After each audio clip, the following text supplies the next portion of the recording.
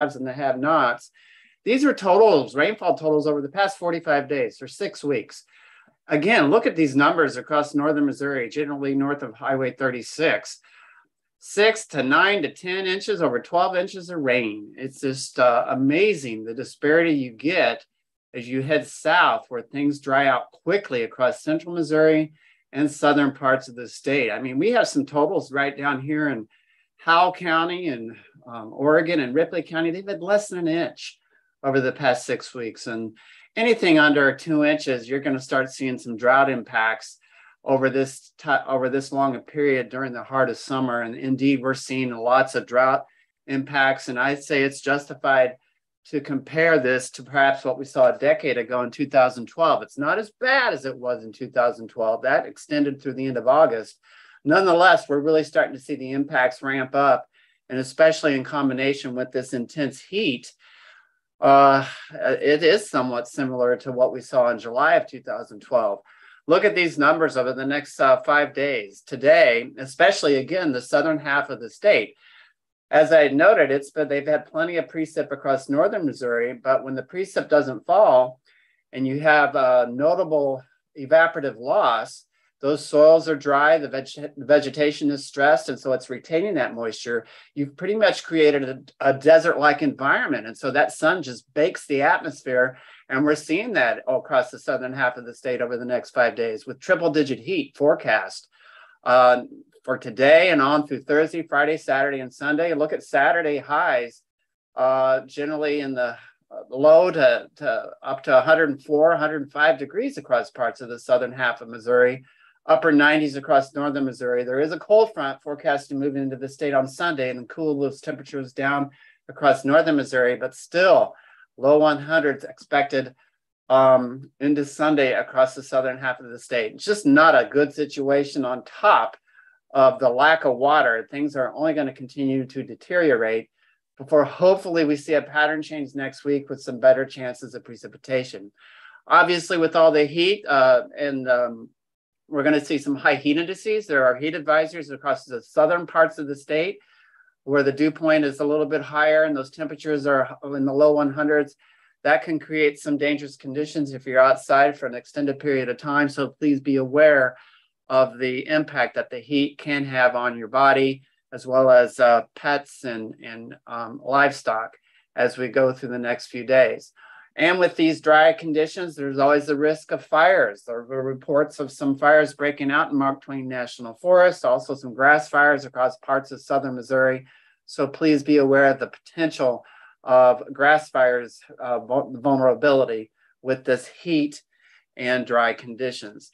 The forecast over the next 7 days doesn't look terribly encouraging. At least they're indicating there is a chance perhaps of some precipitation starting late in the day on Sunday into early next week, perhaps impacting northern Missouri. Again, they've been getting the rainfall, so as much as a quarter to a half inch, lighter amounts, unfortunately, as you go south. I will try to be a little bit optimistic, considering it's been rather dire and sobering looking at some of the impacts we're seeing across the southern half of Missouri.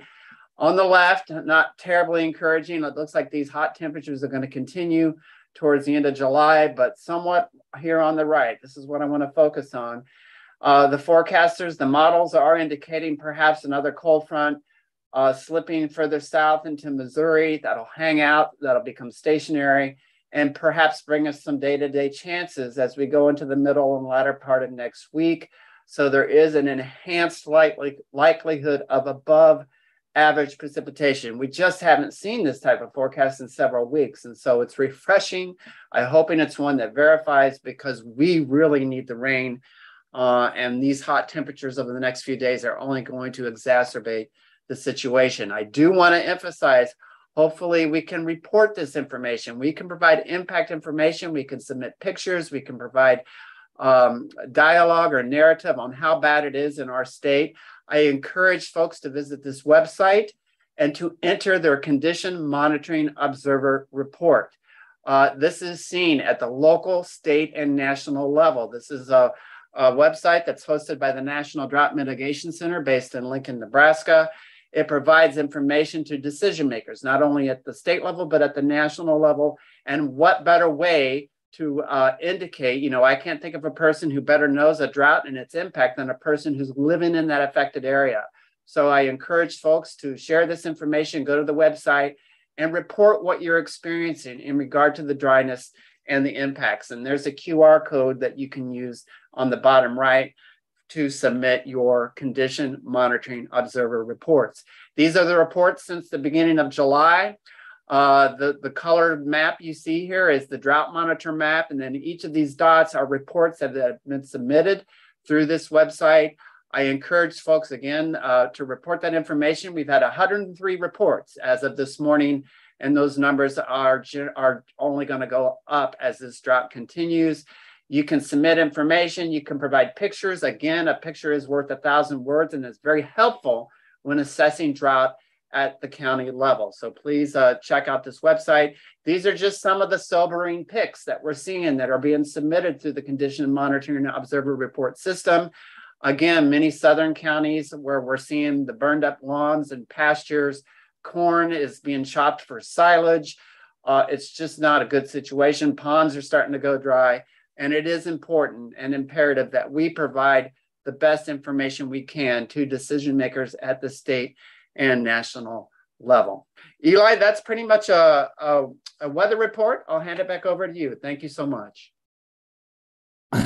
Thanks, Pat. That's a sobering view on the weather. I was really surprised that corn in Lawrence County looked like it was pineapples. It's so rolled over. I'm going to go ahead and turn it over now to Debbie. She'll be our moderator for today's session.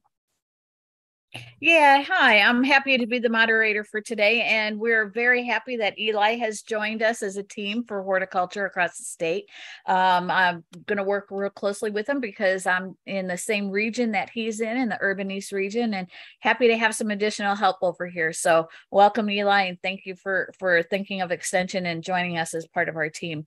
What I'd like to do is let you guys know that there were quite a few questions that came in through the box that you guys go to every week if you wanted to post a question. So we're happy to answer those for you. The first one that came in is from an individual who has planted a black haw viburnum as well as an American cranberry bush. And they're using them as a hedge for some privacy. They don't prune those shrubs because they really want that as a privacy.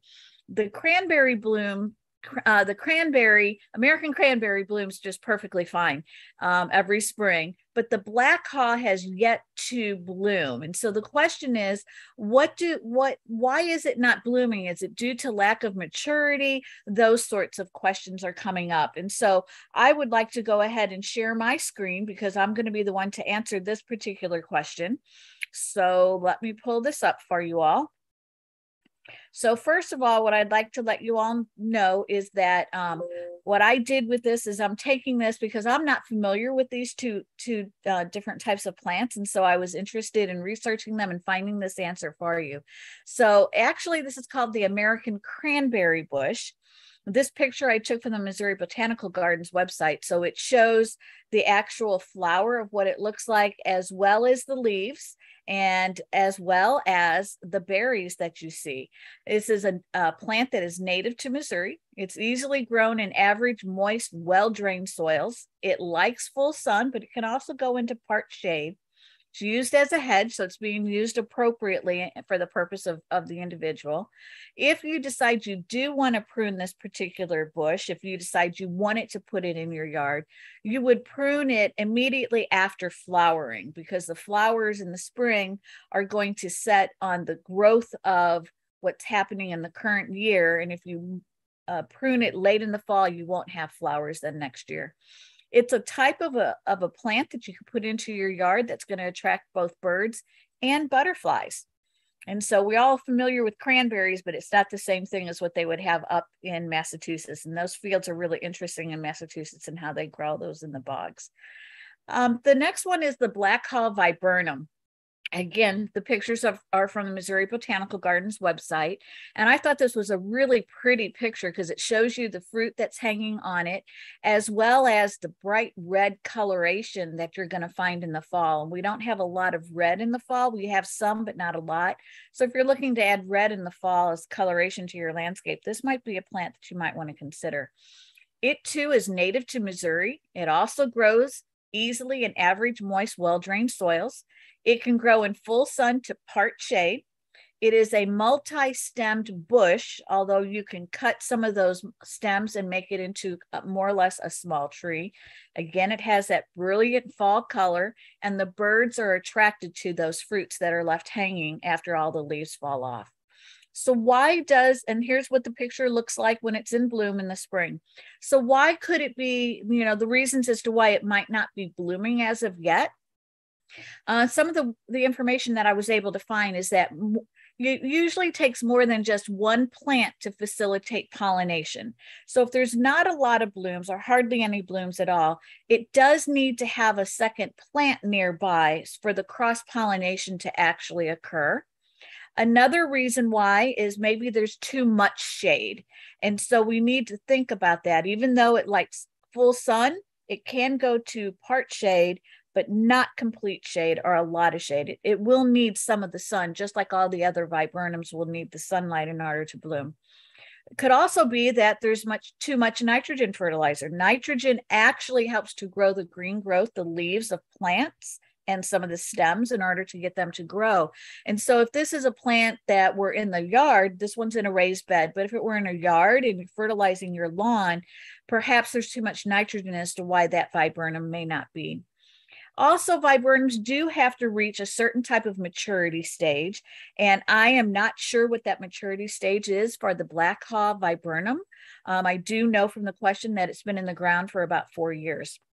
The other thing to think about is that many of our native plants in general are monoecious. And what that means is that they have male flowers and they have female flowers, and they are self-incompatible.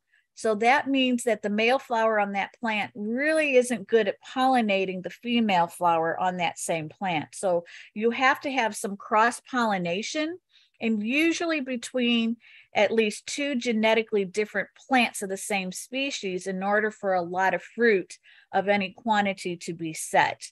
So that what that means is that the plants are grown from seed. They're not propagated from one plant where you would take a stem and do a stem cutting or try to root a stem off of the same plant, and hopefully they can cross-pollinate. Those will have the exact same genetics, whereas 2 different seeds are going to have different genetics so that cross-pollination can actually take place. So there could be a couple of different reasons as to why it's not really blooming, and these are just some of them that were listed out there when I did my research on this particular plant, and I hope the answer helps you. So let's go back and look at some of the other questions. And Tamara, did you drop in the link on the Missouri Botanical Gardens Plant Finder? I sure did. Great. And so that's a great place for you to research different kinds of plants that you're thinking about putting in your landscape. I go to that frequently to learn about different plants. It's really a great, and it is scientifically based, and we at Extension use that on an ongoing basis. Okay, so the next question that came in is a very interesting one. We see this one all the time, but it's always good to go back and refresh ourselves with what the answers are for this. So how do you raise summer as well as winter squash without insecticides, in particular with dealing with squash bugs? And so Justin, would you like to try to answer that question for us? Sure, happy to do so, Debbie. So the squash bug is definitely, are you seeing my screen there? Yes, but it's not in presentation mode. Yep, gotcha. All right, so definitely a challenging, pestering pest to deal with when we're growing squash are the squash bugs. There's a couple other insects in this pest complex that include the squash vine borer as well as the cucumber beetle.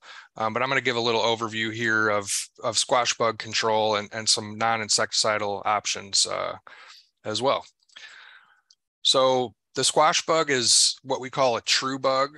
It's in the order Hemiptera. They're a little bit over ½ inch long. They can vary in coloration from dark gray to more of a dark brown coloration. Their eggs are characteristically laid on the underside of the leaves, and they do go through a number of different nymph stages, which we call instar stages. These adults are capable of overwintering in our climates, and they come out in the springtime, they mate, and then they deposit their egg masses on the undersides of leaves. In Missouri, research has shown we have at least 2 broods per year of the squash bug, so you'll likely be dealing with multiple generations of this bug throughout the growing season. So the crops most commonly affected are squash and pumpkin, but they can affect other cucurbit crops, just not as often. Bugs in this order, insects in this order, Hemiptera, they have needle-like mouth parts. So stink bugs would be another one in this order. And so they insert those mouth parts into the leaves, and they suck the juices and the sap out of the leaves. And this can impact plants because it really affects the flow of sugars back down to the root system and other nutrients and water movement, and the plant can be arrested. And so when you have serious infestations, you can see plants wilting because of this situation. The larger the plants are, the more tolerant they are of feeding. So controlling them on young plants is definitely important because they can have a pretty rapid impact on young plant health. They're pretty sneaky though. If you've ever messed around in the garden with them, they seem to hide from you and move around the plant and keep an eye on you. They'll oftentimes be hiding under the leaves of the plants, which can make insecticide sprays challenging to get good coverage. So with these insects, really early detection and action is critical. So, in the small scale on the home garden, you can remove these by hand, dump them in a pail of soapy water. You can also use duct tape is really good at getting those nymphs. Oftentimes those nymphs will be congregated in a group, so it's easy to get a bunch of them at one time. You can also use that to remove the eggs, or you can just squash the eggs under your fingernail. It's important to note, if you are trying to use any insecticide, that it's really hard to control the adults with any of the homeowner insecticides. So targeting them early at the nymph stage is the best way if you are going to use any insecticides. I'm going to touch on non-insecticidal options here as we move on, but there are some synthetic options, permethrin, acetamiprid, and there's also some organic options available if you are interested in organic options or insecticides in general to control these. But it's important, if you are using any sprays, to get really good spray coverage on the foliage, on the underside of the leaves, upper side of the leaves, as well as at the base of the plant. There's some other options that folks might use. So they do like to hide in the evening time. So placing boards or newspaper in the garden can be one way to lure them to an area where they'll congregate. And then in the morning time, you can collect and destroy them. Keeping excess plant debris out of the garden reduces areas that they can hide, and cleaning up at the end of the season can help reduce overwintering sites for these insects, although they are capable of moving out of the garden and overwintering in other places around the home landscape. This is a really great non-insecticidal option. If you haven't used these before, these are floating row covers. So this one here shows floating row covers that are placed over bent electrical metal conduit hoops. You can also lay them directly on the plants. The squash plants are capable of supporting this fabric. If you're going to use this for insect control, it's best to go with a lighter summer weight fabric. And that summer weight fabric will allow 90% light transmission. If you go to some of the heavier fabrics, they're going to reduce light transmission, and they might cause heat accumulation underneath there, which isn't good in the summertime, but might be good in the fall time for season extension. It's important to have this on hand when you transplant the crops to prevent any of these squash bugs from getting onto the crop before it's deployed. So you want to secure the edges so it doesn't blow up in the wind. and that doesn't get any opportunities for other insects to fly or crawl underneath the row cover. The important thing to note about this, though, is these row covers, they really do need to be removed at flowering. If they're not removed at flowering, you're not going to get fruit set on your squash or other cucurbits. There is another option, though, that is of interest to folks looking to avoid insecticide applications, is what's known as trap cropping. And I had the fortunate opportunity to work with Dr. Jaime Pinheiro at Lincoln University, who did a lot of work on this topic. Trap cropping is basically a way of using a crop that's more attractive than the cash crop to pull insects away from the cash crop. So Blue Hubbard is the trap crop that was studied in Missouri. It releases really high levels of a compound called cucurbitacin. And cucurbitacin is an olfactory compound that helps insects identify the plants that they want to eat. So this one basically pumps out tons of this cucurbitacin, more so than our standard summer squash or pumpkins that we're growing. And it allows these insects to find the plant by releasing that compound. This has been proven to be effective for the whole pest complex of squash, which is squash bugs, cucumber beetles, and squash vine borer. And the way this works is you need to establish the Blue Hubbards sooner than you establish your cash crop. So you want these to be bigger, more visible, and pumping out more of that cucurbitacin before the cash crop or your summer squash is planted in the ground. You can plant these at the row ends. So you could do 2 plants per row end, but you could also plant these in pots if you wanted to. So for small gardens, that might be a lot more effective option, just because of space concerns with the spreading of the Blue Hubbard, obviously. And you do need to, this isn't one where you kind of set it and forget it. You do need to monitor these Blue Hubbards because they do still need to be controlled. So although this is a great option for reducing and keeping insecticide application off of your cash crop, you might still need to apply an insecticide on these Blue Hubbard trap crops. Now, you could potentially control insects by hand. If you have a small garden, you just have 1 or 2 Blue Hubbard plants. But what was recommended, if you're looking for insecticide options for these, one thing that you could do is use a systemic insecticide. A systemic insecticide has 3 to 4 weeks of activity within the plant, and it will kill any insects that consume the plant. We all want to do our best to protect pollinators. So with this kind of situation, you would want to remove the blossoms from the trap crop so that those flowers aren't attractive to bees and cause any potential issues with the bees. If you're looking for organic insecticide options, I mentioned this one earlier, Azera. You can get a small container of this if you're interested. It's a combination of 2 kind of tried and true organic insecticide options. It's a combination of pyrethrin, which is the chrysanthemum extract, and then azadirachtin, which is a type of neem extract. Other brand names for just the pyrethrins would be Pyganic. But this trap cropping system can be really effective. The floating row covers can be really effective.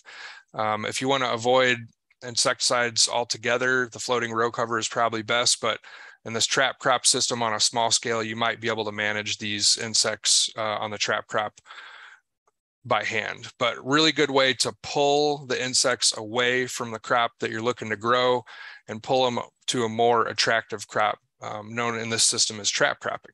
So that's all I got, Debbie. Thank you, Justin. Appreciate it. And just as a side note, when Jaime Pinheiro was actually doing this research, I was working with a couple of the small scale farmers over here doing the testing with the Blue Hubbard and those different things that you just explained here. And I'll tell you what, they worked. And I would go out every so many days to those locations and count the live insects and count the dead insects. And I'll tell you what, the Blue Hubbard really does work as a trap crop. So great information. Greatly appreciate that, Justin. So thank you so much. Yep. Okay, so on to our next question. It's talking about rabbits. It seems as if the rabbits have taken over the garden.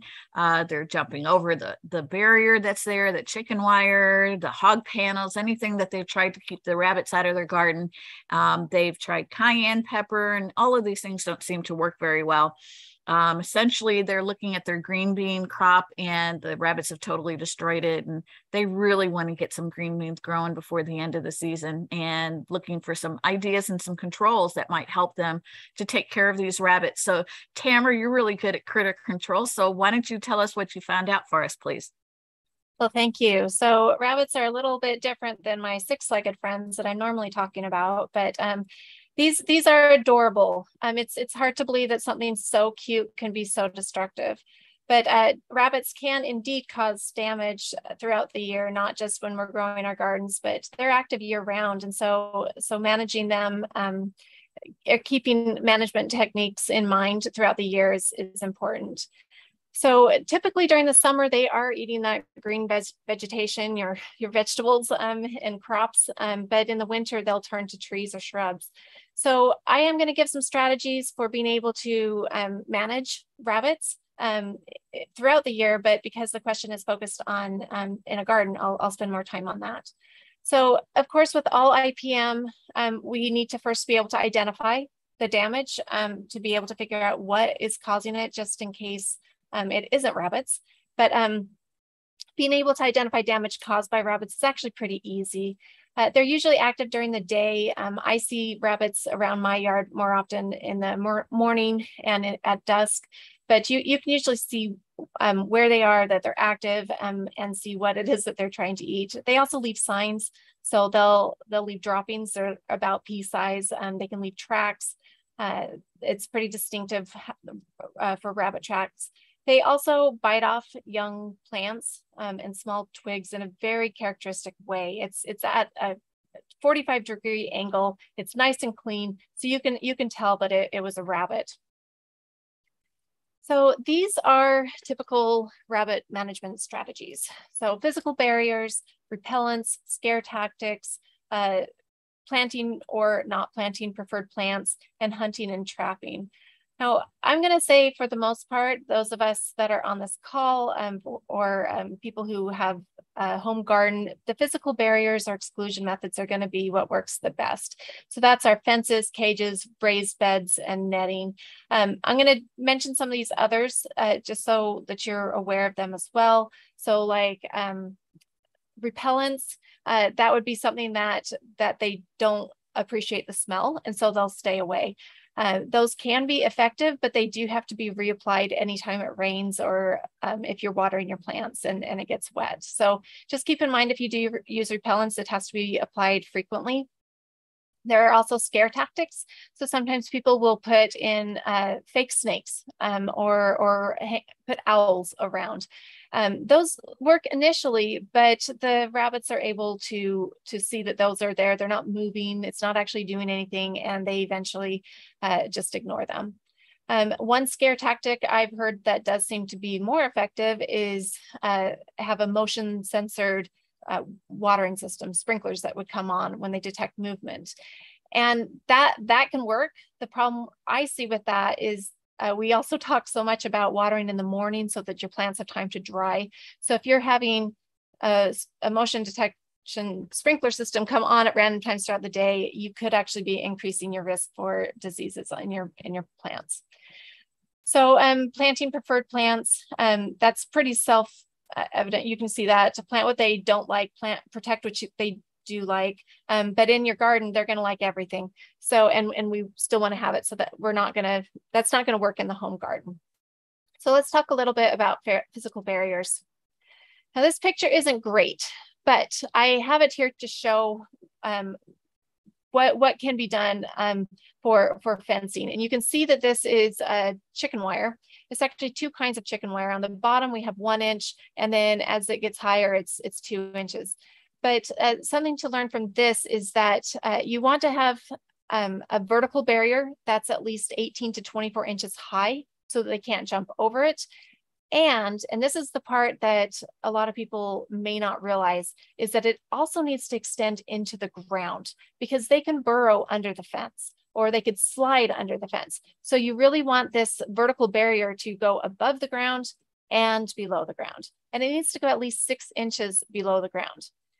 If you don't have the ability to do it underground, then you can also lay it flat. So you'll also have a horizontal barrier And that needs to extend about 8 to 12 inches. So if they come up to the fence and they think they can just burrow underneath it, they're going to get stopped by that mesh that's right there at the bottom. So make sure that you have it vertical and horizontal, or else vertical that goes deep into the ground so they can't get past it.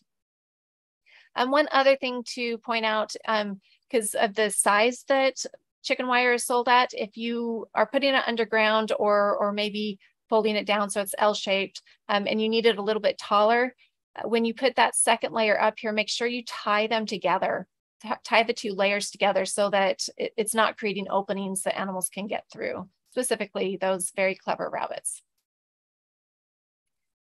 So given that rabbits are not just active in the summer when our tender vegetable gardens are there, they are also active in the winter. And so being aware of food sources that are available in the winter, we need to take care of them too. And so here are just some other options.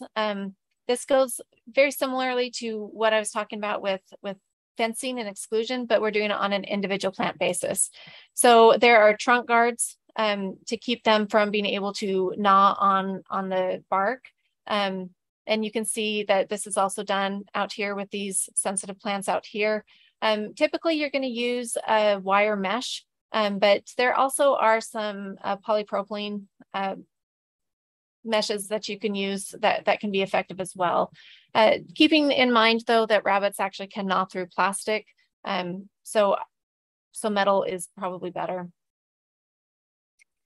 Another option is hunting or trapping. So rabbits actually are a game species here in Missouri, so hunting rabbits can be an option, but you have to be aware of what the local laws permit, and also regarding the use of firearms during hunting season. So those of us who live within city limits, this probably is not an option to hunt rabbits, but it can be if you are not within the city limits and your local laws allow it.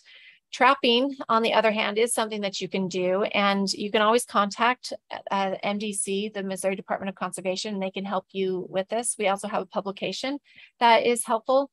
So to properly cage rabbits, you can place the traps along rabbit runs or the trails. You're going to put in fresh carrots, lettuce, apples, or clover, so that they would be attracted into the cage. The cage does need to be big enough. It needs to be about 7 inches. That trap door needs to be about 7 inches.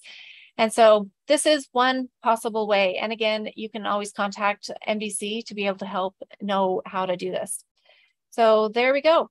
Again, cottontail rabbits, they're adorable. They can cause a lot of damage in our gardens, but rarely do they cause severe damage. There are steps that you can take to control these populations if they do become a nuisance. And I have those listed right there. So give us a call if you need more information, or contact your local MDC person. Thanks, Tamara. We had a question come in. How about having cats deter the rabbits? Yeah, so having animals that are in your yard, that can deter them. One thing I'd be very careful about with cats, yes, they can definitely keep a rabbit population down, but they also keep bird populations down. And so we do need to be very careful about having outdoor cats, because they can affect other wildlife, not just the ones that we're targeting. And I'd also like to add, I don't have cats myself, but across the street, they have 2 cats that are considered outdoor cats. And I find them using my raised beds as a litter box quite frequently. So we need to be cautious about that when we're working with our, especially vegetables in our garden, or any fruit, anything that we're going to be eating. So make sure that you take that into consideration as well. So thanks, Tamara, appreciate it. So our next question that came into us had to do with sweet potatoes. So sweet potatoes aren't quite ready yet, I believe, to harvest. But what is the best type of harvesting piece of equipment, and I'm going to say the word fork, to use when harvesting sweet potatoes? And they wanted to see a picture of what would be the best piece of equipment for that. And so Justin, I'll let you go ahead and answer that for us too.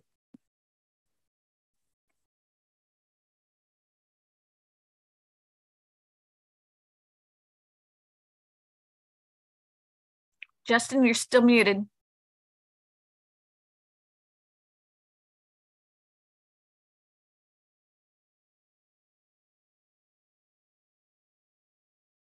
Sorry about that, Debbie. So in terms of sweet potatoes, a couple things to note.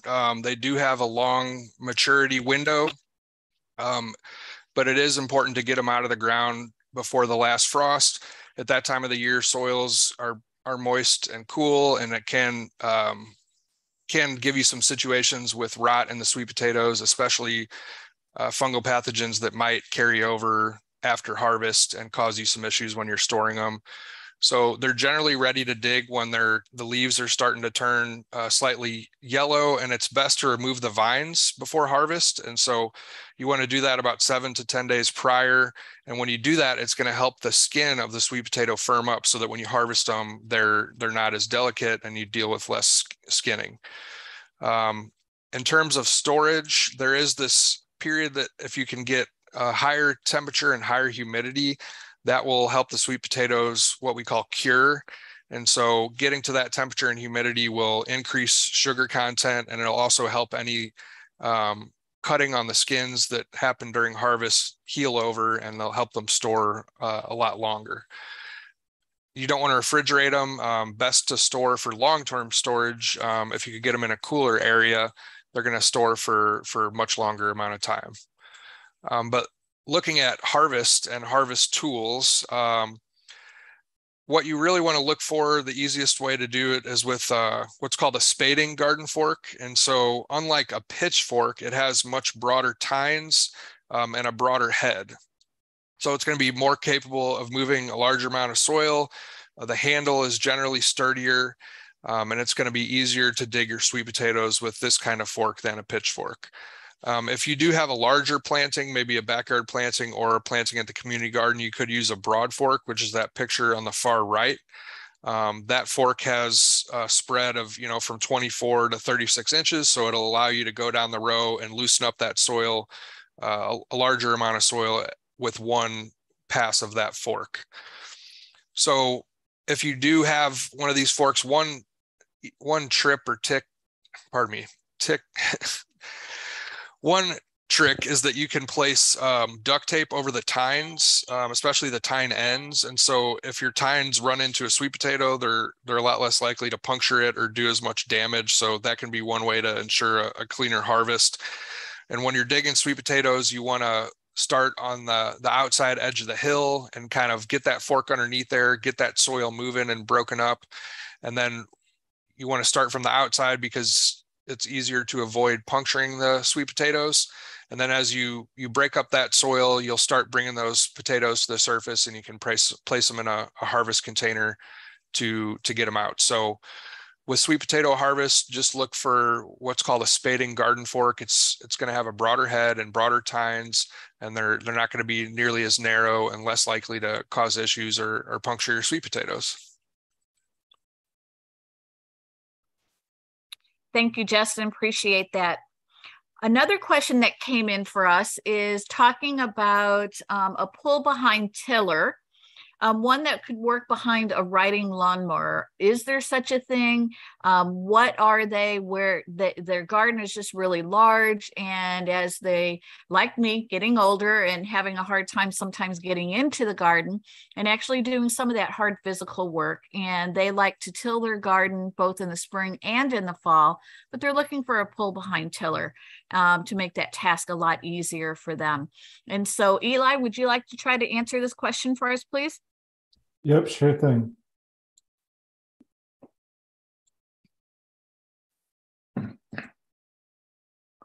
So I thought I would talk about the different type of tillers, how to get things done, maybe talk a little about the pull behind tiller.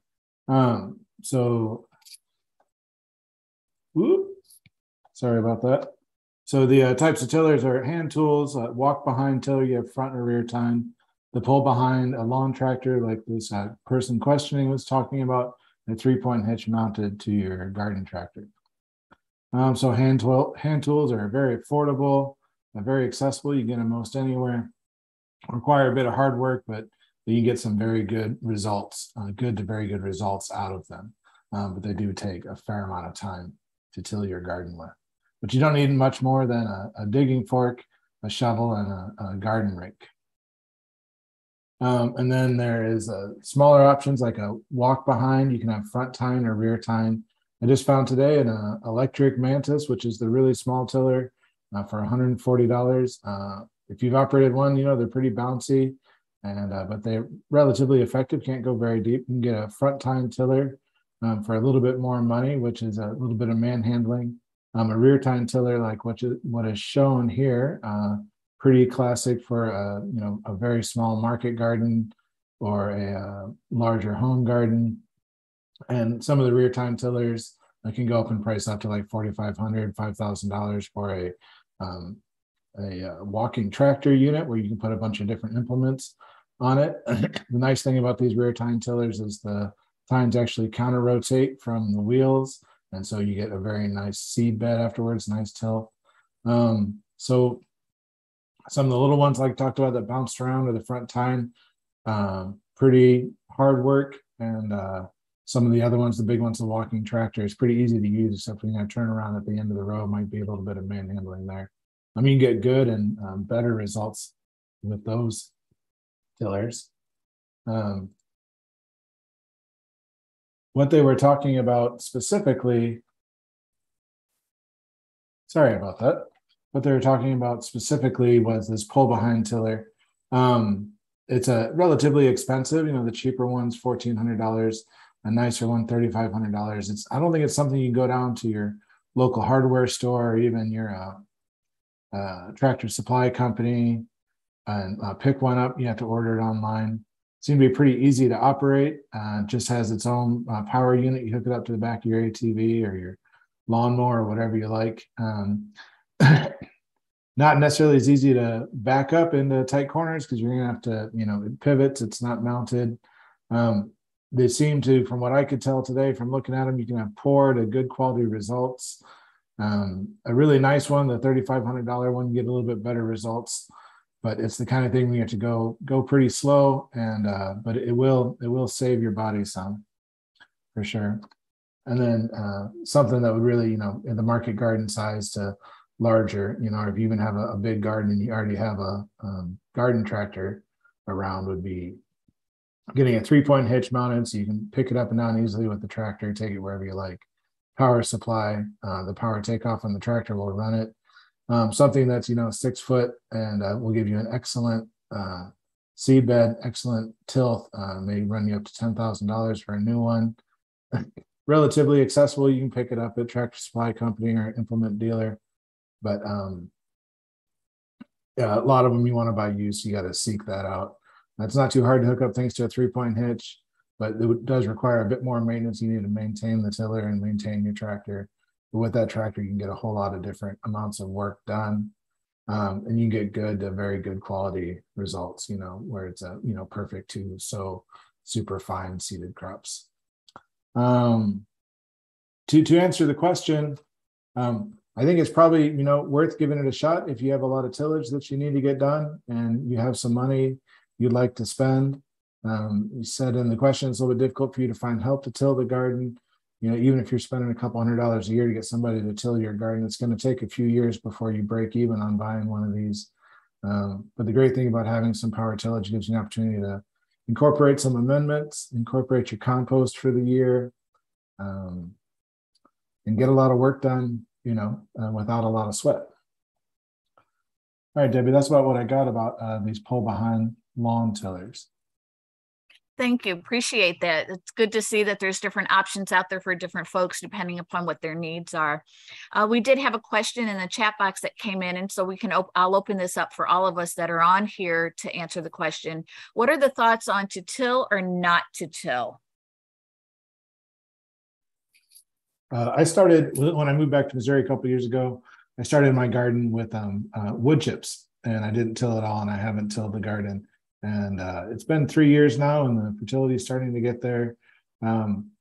It's okay. I don't know if I'd recommend it to everybody. You know, having a nicely tilled garden that's dug really deep is pretty amazing as far as quality of vegetables. Tamara or Justin, you have anything you'd like to add? Not a whole lot. That's pretty much, I tend to do very little tilling, but I have a small enough garden that I can get away with it. but, and I also have 3 sons that can help. So I think it's a personal preference. There are some environmental impacts for tilling versus no tilling, but I think a lot of it's just personal preference. Yeah, and I've heard Donna, and she's at a national conference. I'm sorry, Justin, you go ahead first. No, sorry, Debbie. Yeah, there are a lot of folks getting more interested in no-till vegetable gardening. Anything that you can do to block the sunlight at the end of the season can be used to kill weeds. So a lot of folks on a bigger scale are using black silage tarps, but they're very capable of creating a clean seed bed and killing the established weeds that are in the garden. So there are a lot of great alternatives to weed control for tillage and to garden preparation that can help you avoid or minimize tillage. And Donna Oftenberg is really good about this topic, but she's at a national horticulture conference right now, so she's not on. But I know from hearing her often enough, what her comments would be is that you really don't want to till the garden both in the spring and in the fall. When you do too much tillage of the same location over and over again, you create a soil pan. And essentially what you're doing is the top of that soil, however far down that tillage piece of equipment goes, that depth, all of that soil is going to be nice. And then there's that hard pan underneath where those tines don't go. And you create a barrier between the soil from the top and the soil that's below that soil pan. And you can get potential issues with your soil if you do till it too much. So a lot of different thoughts that are out there. And I am seeing a lot of folks going more towards the no-till as well.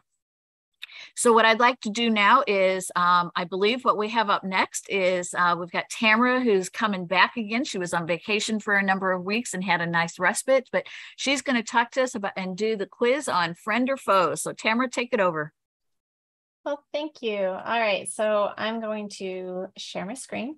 So hopefully you can see that, and I'm about to launch the poll. All right, hopefully you can see the poll now. And so go ahead and tell me, is this a friend, a foe, neither, or it depends? I'll give you a few more seconds.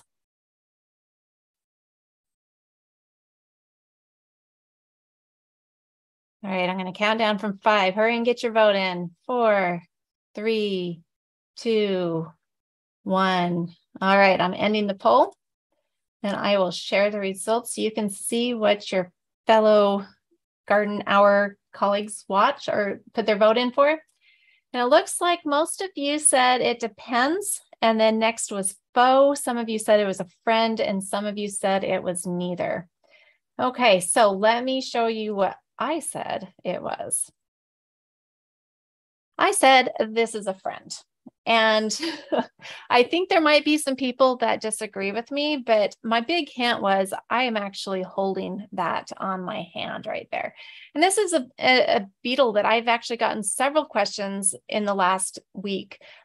This morning and just last week, somebody sent this in, and then I went outside and I found this beetle actually on my own deck.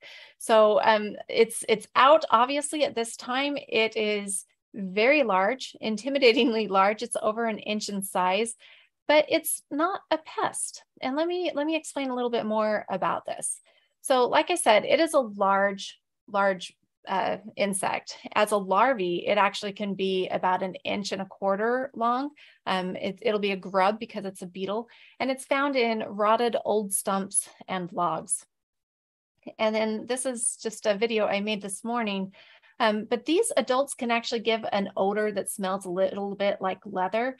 Like I said, it's not a pest, even though it is found in trees, but it's only found in trees after the tree is dead and decaying. So the adults emerge in July and August. The adults are usually about 1 inch long. They're dark brown. They can have a mahogany brown coloration too. I'll just have that video go again. They are typically flatter and more rounded in shape than a June beetle. Just so you know, they are very strongly attracted to lights at night. So if you do keep your lights on, you're going to possibly attract one of these to your house.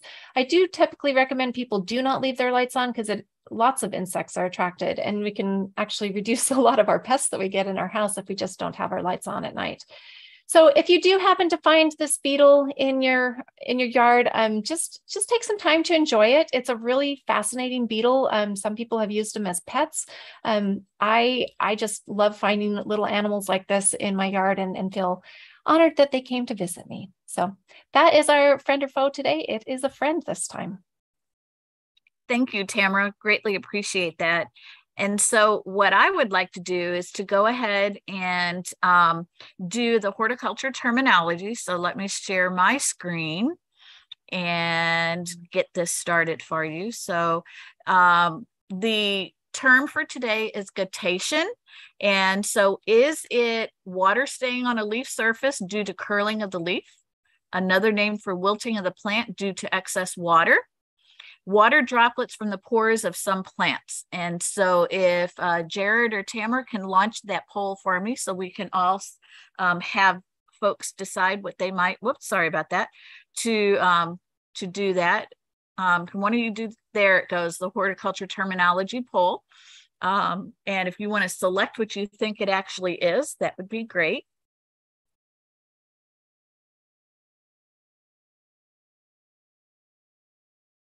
And like Tamara, I'm going to count us down. So go ahead and pull in a guess.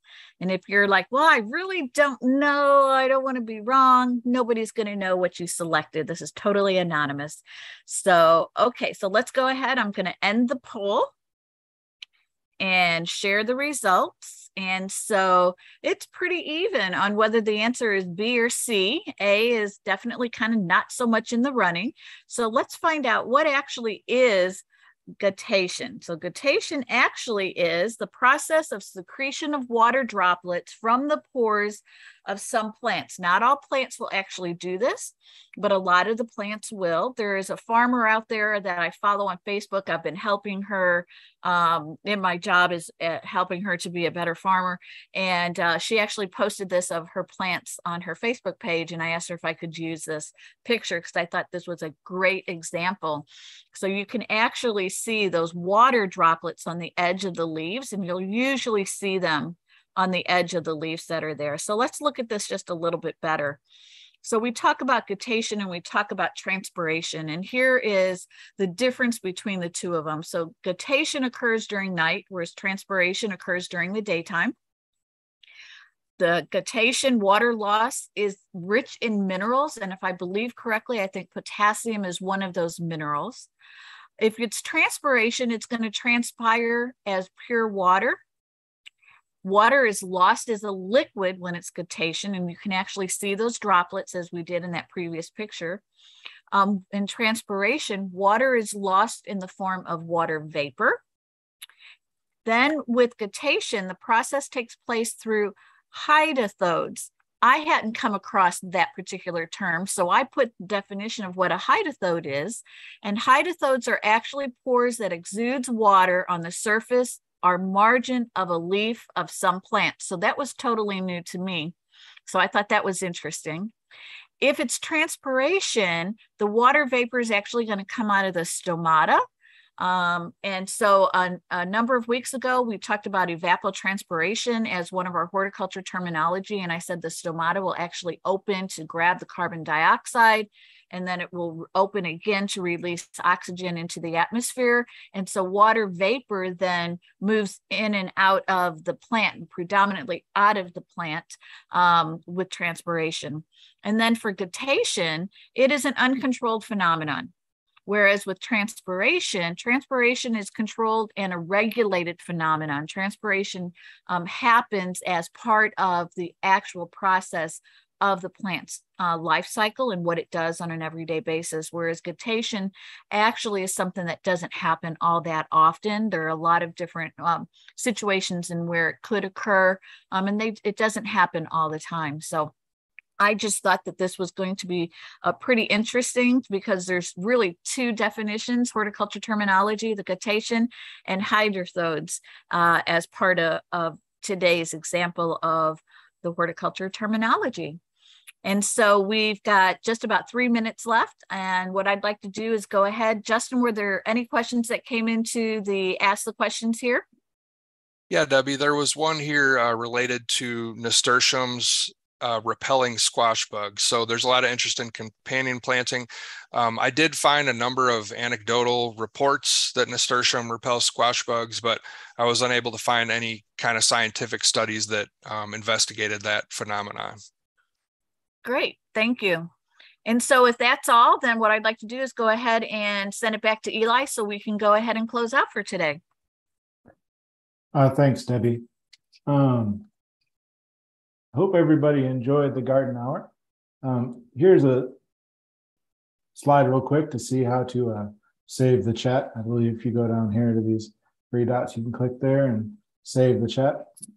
There's some good information in there, definitely some good links to follow back up on.